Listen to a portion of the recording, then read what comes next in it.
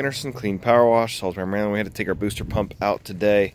Pressure switch wasn't shutting the pressure off, which obviously is an issue.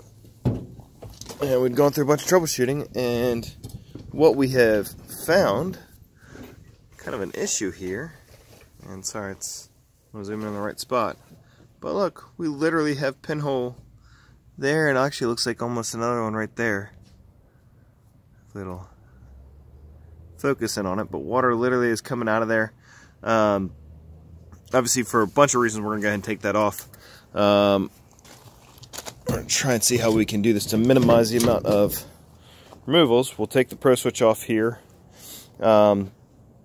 disconnect the jumper, or sorry, yeah, we'll disconnect the pro switch off that, keep all the wiring and everything done, and then take this off. We'll be able to take these fittings off, take this end off, and we're gonna just put, we've got another 3/4 booster in there, and we'll order a new housing unit. I believe this is our second one, but whether it was just bleach sitting in the line too long or what, I mean, it's pretty crazy that it did eat through there. It'll be interesting to see how it looks inside there once we get it open.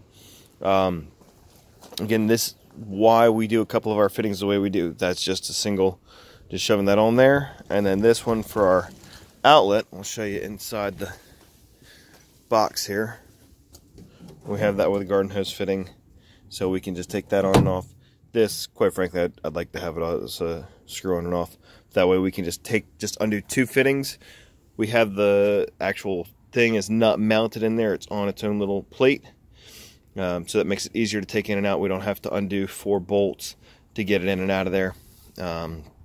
Makes serviceability much simpler. So again, we'll take this off, and Mike's taking care of, well, you see the other booster sitting up top there. So we'll get it done.